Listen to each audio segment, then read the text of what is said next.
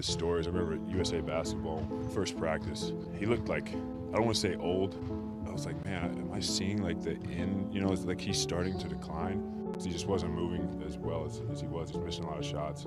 Then I found out he had gone on like a 40-mile bike ride at like 11 p.m. that night. Got in at like 2 a.m. and then he was in the weight room when I got down there at 7:30. So I was too scared to say it to anybody else, but I was like, man, am I seeing like the decline? I was like, oh no, he's just worked out for 40 hours straight.